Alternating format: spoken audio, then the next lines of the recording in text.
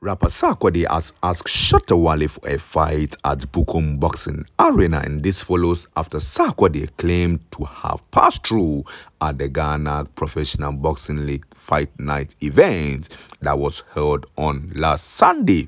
And according to Kinsak, despite the fact that it's his first time attending the event with his crew, he would like the officials to arrange a fight between him and Shatta Wale in a boxing ring. I was in town already. I was chilling with the team. We were around, the beach side, just chilling. And I heard this is happening. I never knew this happens on a regular. And Sarkodie, I love boxing. So I came here. And I'm proud this is happening.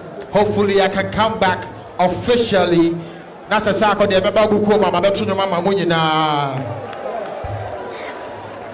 Thank you so much for that, because this was a surprise, a pass-through, but he decided to come and say hi. That's great.